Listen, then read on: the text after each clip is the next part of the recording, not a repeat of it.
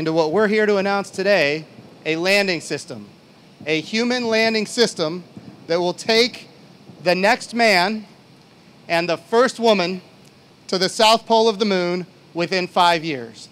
And that's what we're doing here at NASA today. That landing system is going to be led out of the Marshall Space Flight Center right here in Huntsville, Alabama.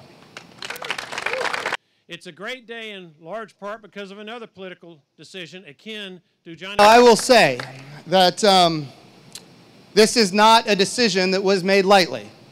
A lot of hard work has been done here in Huntsville over really well over 10 years now regarding landing systems.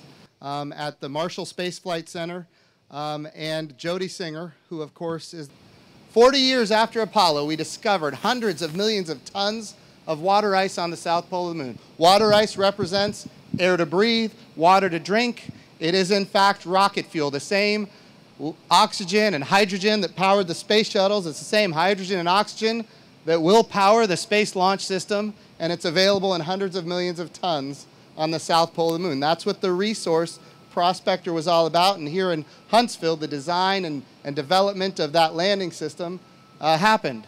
I understand some of their concerns, but I think it's also important to note. So this is important. When we talk about going from the gateway down to the surface of the moon and then back to the gateway, you know, if we're going to go to the moon and have it be a sustainable program, we got to have a lander.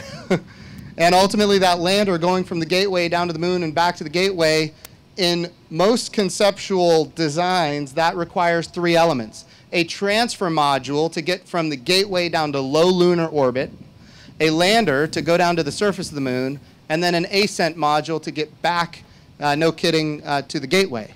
So that's 3 elements. 2 of those elements are highly focused on propulsion. Folks in southern Tennessee.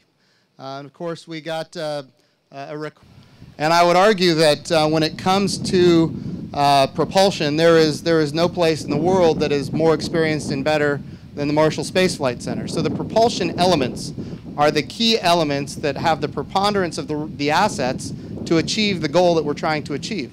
It is absolutely true that when you think about the module where our astronauts will be, that cannot be done without the Johnson Space Flight Center, which is why there are going to be 87 full-time equivalent jobs there for that program at the same time. It's designed for 15 years.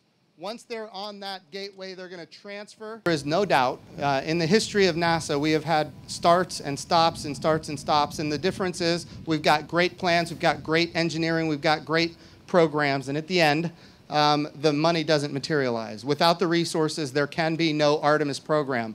We are sending a woman to the moon in the Artemis program, Artemis named after the twin sister of Apollo.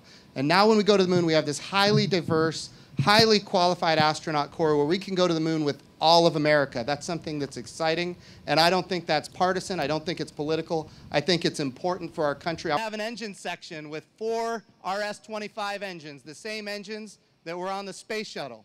On top of the hydrogen tank will be an inner tank and then an oxygen tank.